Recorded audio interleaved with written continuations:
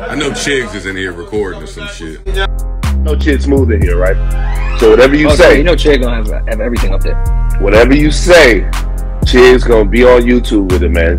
But I like you. Come on. Listen, man, there's got to be something going on in the women's industry. What's up, guys? It's your boy, Chig Smooth. So yesterday, Madonna took the time to randomly call out a bunch of females on her Instagram page. She put the story up yesterday saying, 30 years ago, I published a book called Sex. In addition to the photos of me naked, there were photos of men kissing men, women kissing women, and me kissing everyone. Damn, she was giving it up like this back then? I also wrote about my sexual fantasies and shared my point of view about sexuality in an ironic way. I spent the next few years being interviewed by narrow-minded people who try to shame me for empowering myself as a woman. I was called a whore, a witch, a heretic, and the devil. Now Cardi B can sing about her WAP, Kim Kardashian can grace the cover of any magazine with her naked ass, and Miley Cyrus can come in like a wrecking ball. You're welcome, snitches, with the clown emoji. Madonna, let me be the first one to tell you that nobody cares.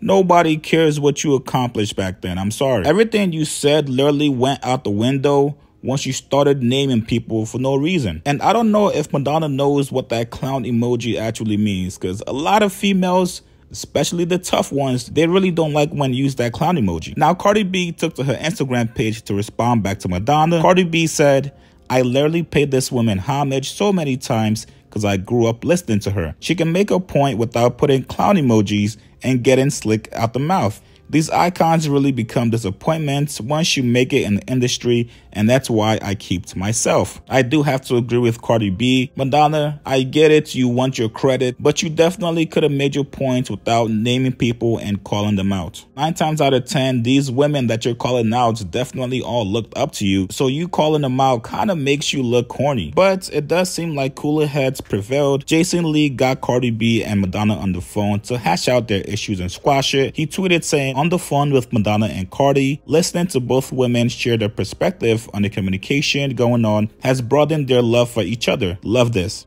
Listen, let me tell you female artists something, man. If you want the attention of a female artist, there's other ways you can go about it than showing hate to them. You don't have to call them out. You don't have to make bold statements about them. You can easily reach out to them or reach out to somebody that knows them. You don't always have to lead with hate. Tell me what you guys think about this, man. What do you guys think about what Madonna said? Post your comments below, subscribe to my channel. Please like this video. I'll see you guys later, man.